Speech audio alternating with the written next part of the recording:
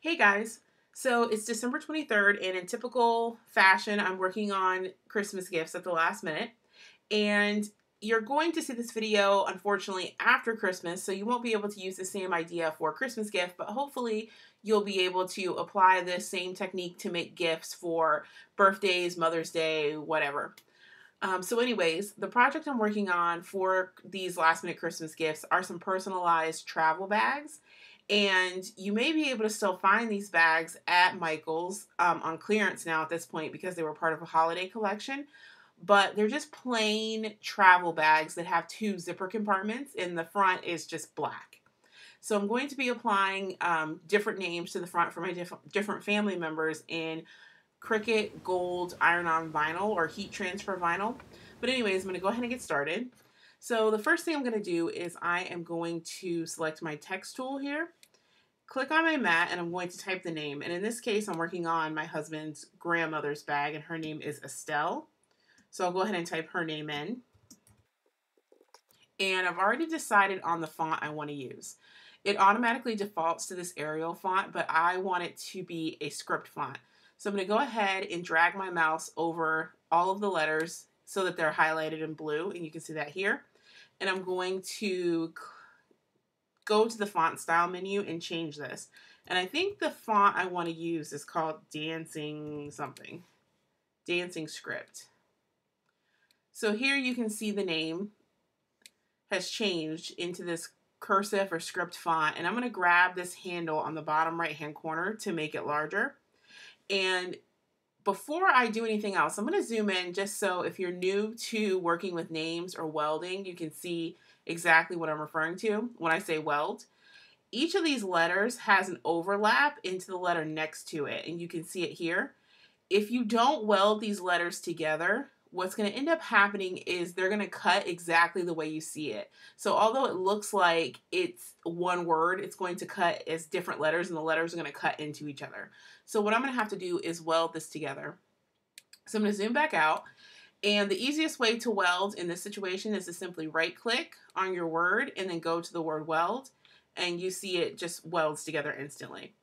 So I'm going to zoom back out. Like I said, I know the space I'm working with is approximately 4 by 12. So I'm going to make this name pretty big. So that's probably as big as I can make it without it being huge on the front of the bag. Now, if you want to conserve your vinyl, what you can do is draw boxes around each image. So you can get more out of the scraps on the side. I'm not going to do that because typically what ends up happening is I don't use the scraps to the left or the right. But if you want to see what that actually would look like, you would click on this box here and just drag this shape around. So this way it cuts out in a straight line and you can save this scrap for something else. I'm going to go ahead and delete this just to save the life of my blade because, like I said, I never use these scraps. I say I'm going to and I just don't. But anyways, you can see I have the name written here, and it looks fine the way it is, but because I'm going to be cutting this out of heat transfer material, I have to mirror the image. So I have it selected here, and if I click on the top right hand corner, there is a menu that says replicate, and you would think replicate means that you're going to have more copies, which we are, but the replicate also has the mirror functions, and it has mirror left and mirror right. And in this case, I'm going to go ahead and just click mirror right because I have space, and you're going to see it just flips around another copy so that it's backwards. And now this one I can delete. I don't need this one anymore. And this is the one I'm going to cut out. So that way the glue is on the back so I can iron it onto my travel bag. So I'm going to go ahead and click on the cut settings menu. And there is an option for commonly used materials for Silhouette brand vinyl.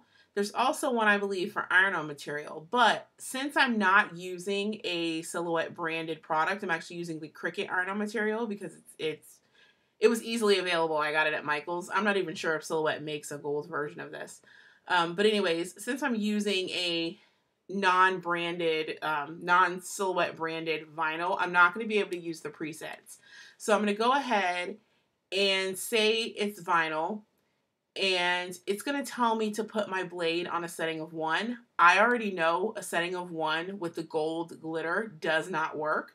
So I'm going to go ahead and change physically my blade to a 5. So I'm not going to mess with anything here. I'm just going to change the actual blade in the machine to a 5 because I know that works.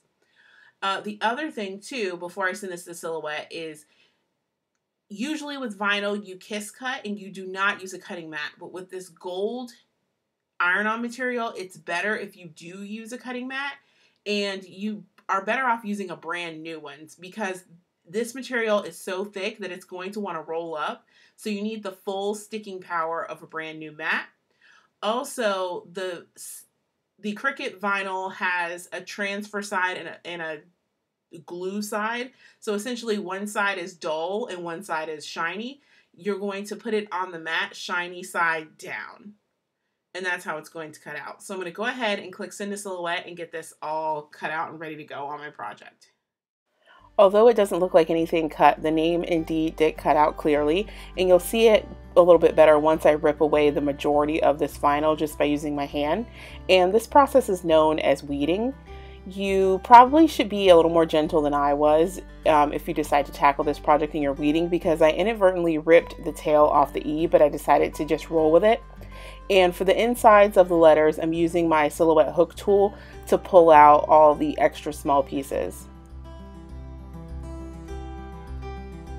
Although there's quite a bit of residual glitter left on the clear sheet, none of that is going to transfer to the project. And the paper is slightly tacky, or the backer sheet is slightly tacky, so it stays in place while you move things around. And here I'm going to place some towels on my work surface just to protect it from the heat. And I'm going to place a towel on top of the actual name to protect the liner, and use my iron on the highest heat setting to transfer the image from the backer sheet onto the actual tote bag. The amount of time that you'll actually need to iron will vary based off how hot your iron actually gets. Mine on the highest heat setting actually takes a few seconds in each area, but you'll know that your image has transferred when you can lift the backer sheet without any of the lettering pulling up away from the fabric.